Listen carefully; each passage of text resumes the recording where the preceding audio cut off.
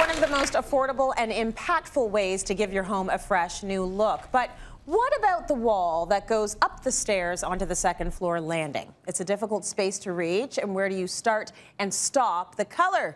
Sophie solved the design dilemma in this house in Quebec. What a gorgeous location, and this house is just so impressive. Most people think that the smaller the space, the bigger the challenge, but you know what? Big spaces have lots of challenges too. Oh, absolutely. And with a stairwell like this, the walls just go on and on. Where do you start and stop color is a big question. Yes, especially standing here looking at all that white, all the walls needed color. So I chose to do color blocking with a beautiful color, Deep Secret. Really nice treatment, Sophie.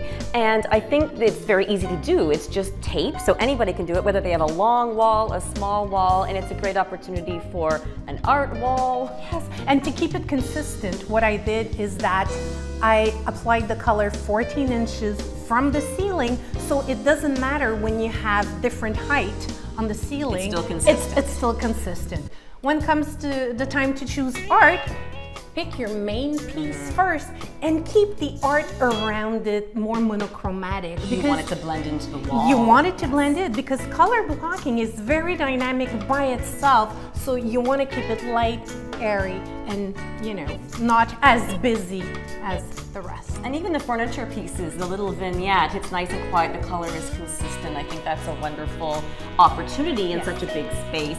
And then the ceiling is just stunning.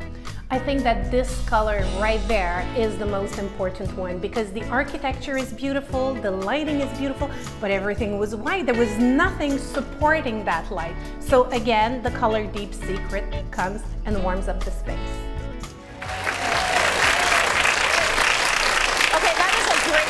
To a common problem, and it breaks an unwritten rule about starting and stopping color at an architectural point like the end of a wall or a doorway, which brings us around to this segment, which is all about breaking rules. Breaking rules. So we say you're supposed to start and stop the paint when you get to that architectural detail. You didn't do it in that home. Because that's the safe thing to do, and if someone asks you, what should I do to bring color, and you don't see it, you'll say, you know what, just start and stop. Make an accent wall.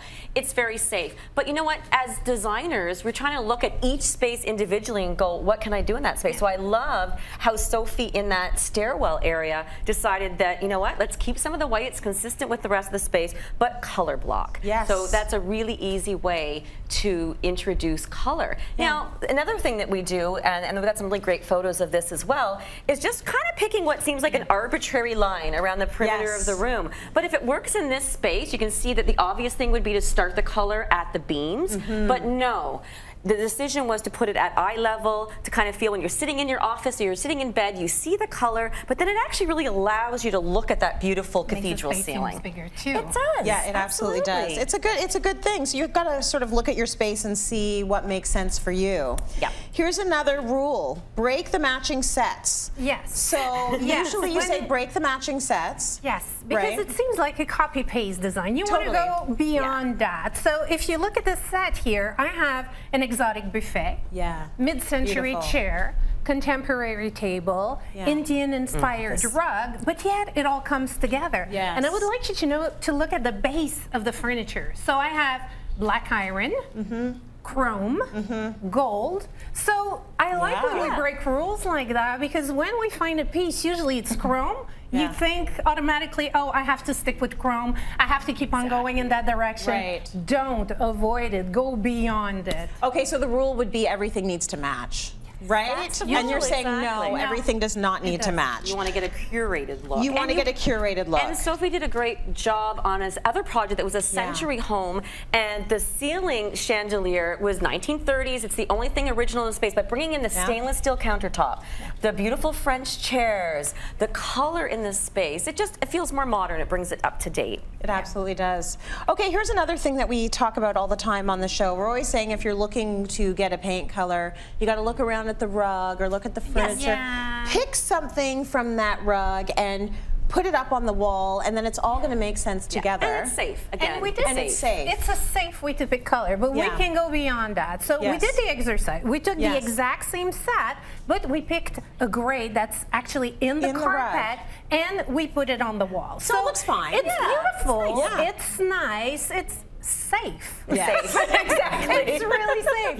But I changed it for teal. So look at the before, the after now. Wow. Look at what a difference. That's beautiful. That's beautiful. That teal is nowhere to be found in the accessories or the chair. It's not there. That's so right. it brings all the furniture together. Yeah. And it creates a more refined design. And then you have to say the name, because I love the way you say the name of the color. Seraphinite from our Century collection. Sounds so much nicer in French. Yes, it sounds absolutely beautiful. Right? Love the space. I love the fact that you two are mavericks, you little rule breakers. The rules are really for all of us out there that are sort of following. We need sort of a paint by numbers thing, but of course there's an exception to every rule, just like the French language, right? So we want to thank Mobilia for all the furniture. Thanks both of you.